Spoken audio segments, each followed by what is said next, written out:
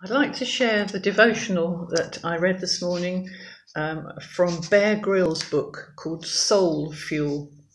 It's called It's All About Timing.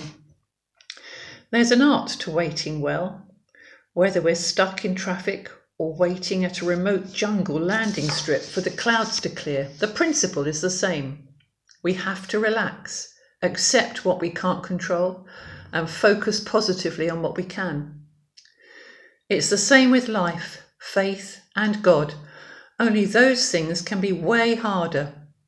That's because with the Lord, a day is like 1,000 years, and 1,000 years are like a day.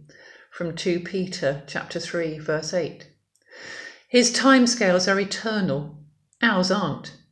Much of the time we want things fixed yesterday, but God's timing is perfect. He's never early and he's never late. He is never in a hurry, but he is always on time. If we can get over ourselves and learn to relax and trust God when the waiting seems like it's lasting for ages, there's huge comfort and strength to be drawn from this.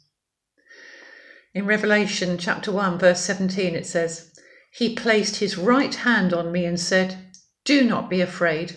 I am the first and the last.'" Next time we're wondering why this painful season is lasting so long, let's remember this. Everything is in hand. God's timing is better than ours. There is always a positive purpose to the storms, and our future is assured.